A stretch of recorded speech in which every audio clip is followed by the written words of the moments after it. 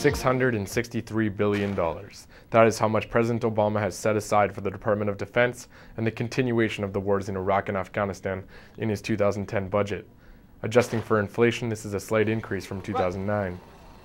While the details of how the White House plans to distribute that money won't be known until April, there is a lot of talk about changes in priorities. So which priorities are being discussed, and which are not?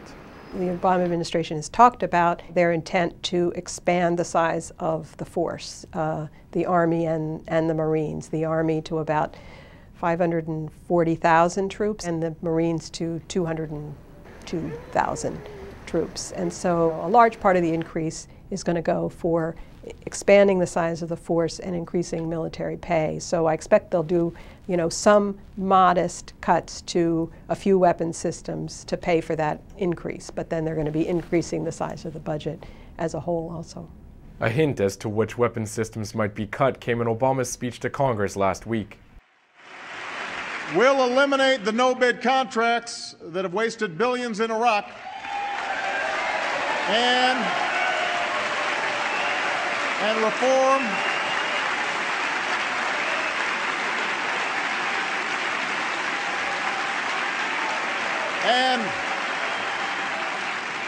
and reform our defense budgets so that we're not paying for Cold War era weapon systems we don't use. The biggest issue at the moment is the F-22, this enormously expensive fighter, about $350 million a copy. It hasn't even been used in Iraq because it's just irrelevant to the Iraq war, so they keep adding on new electronics to try to make it more usable, and meanwhile the costs just escalate. But now there's an enormous campaign going on the part of the manufacturer, the principal one being Lockheed Martin, the largest in the world, which has strategically placed pieces of this program in 44 of the 50 states to create a political constituency for the plane. And that's probably the reason that about 200 members of Congress have signed this letter to the president saying we really need the F-22. They don't really say why, except in the most vague terms. But occasionally they mention, some inflated, I believe, job estimates for how many jobs are dependent on this plane. Amidst the limited discussion of military spending, the expense that few are addressing is the U.S.'s vast network of foreign military bases. In fact, only one member of Congress, Republican Ron Paul, has consistently spoken on the topic. Reject the notion that we need to run an empire. We can't afford it. It's going to come down. It always comes down. It has come down all throughout history because eventually the currency is destroyed. We're in 130 countries. We have 700 bases. Our military now is in worse shape than it was 5 years ago, according to our military. So it's time we look at the strategic, the philosophical problems. And I say, unless we do this, this will end badly. It's clear that the Defense Department is not being open about all of the bases, and so when they put out a number like we have about 750 bases, but then there are some important ones, as for example in Saudi Arabia, that they don't count. So I think a better estimate is around 1,000 bases. Now it's important to know these are mostly very small facilities with a communications tower. They're not, these giant bases such as, for example, the Green Zone in Iraq. And when you ask how much does it cost us to have this empire, it's not as easy to answer as it should be because the Defense Department doesn't have a number that it assigns to the costs of overseas bases versus domestic bases. But you can get a rough idea from the fact that about 20% of our forces, excluding the ones that are in Iraq and Afghanistan, are based overseas as opposed to the 80% that are based in the United States. If you account for what those forces cost and the equipment and the construction of the bases and the operations of the bases, and the weapons that are there, you come to a figure of about $100 billion. While this $100 billion network receives very little exposure inside the U.S., it is a contentious issue in many of the countries that play host to U.S. bases.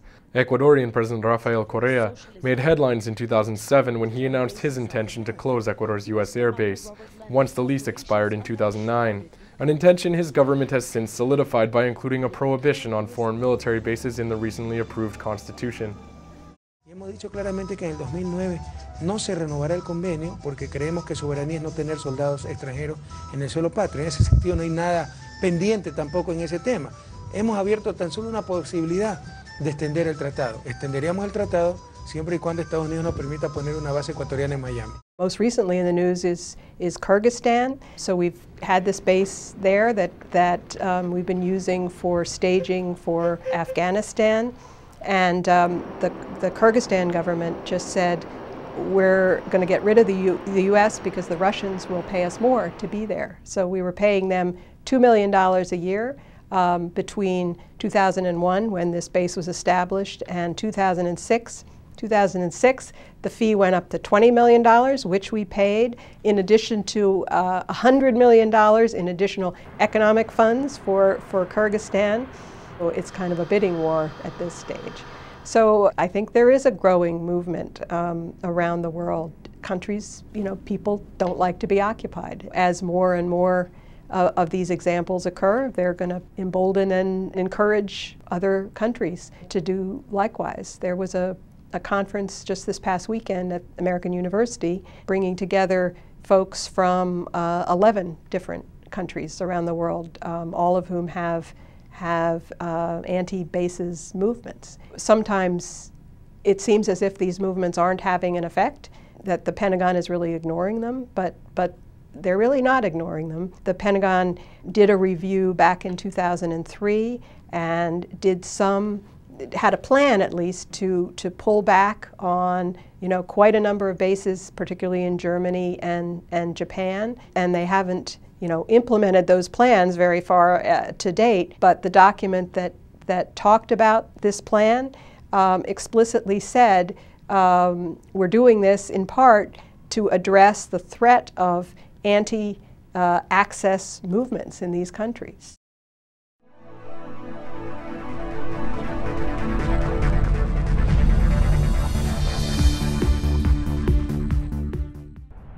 Donate today and receive a new documentary film available to members of the Real News Network. The History of the National Security State with legendary author Gore Vidal. Bonus features of the DVD include an in-depth response to Vidal from ex-CIA analyst Ray McGovern, who served under 7 U.S. presidents, an exclusive interview with Colin Powell's former Chief of Staff Larry Wilkerson, and an insightful interview with oil policy analyst Antonia Juhas. The news magazine of the screen. Living glimpses of history in the making. Hollywood and Washington, there's a symbiotic relationship. They both deal with illusions. Reality doesn't often play much of a part. I think I saw through the myth of the Cold War almost from the beginning. I was a Washington political kid from a political family. Roosevelt first had radio because he had this great speaking voice and everyone liked to hear. Truman proceeded to break every arrangement that Roosevelt had set up for a peaceful coexistence. And Truman thought that it would be a good idea, why not just stay armed all the time? And then he devised the national security state. You've got to go up and swear allegiance to the United States or else you're a commie. I mean, we had imported fascism. We get Dwight Eisenhower, who said that we have this great military industrial complex. It is a dangerous thing. And he said this is going to change everything. And the way our country's governed is going to change us politically.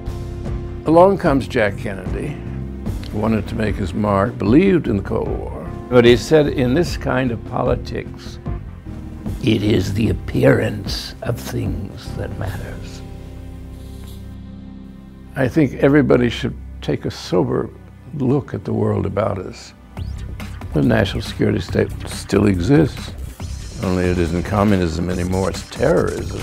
This is the most serious thing that has happened in the history of the United States. Knowledge is power. We need an honest news system. We need the real news. This is the sort of thing we can build right now without anyone else's permission from the government or from the business community. It's the power's in our hands. If we're not going to sleepwalk into more wars, we think we need to start with a television news network that won't bow to pressure and has the courage to seek facts. And that means independent economics. And that's why we need you. Make a tax-deductible donation now of at least $10 a month or a one-time give of at least $75.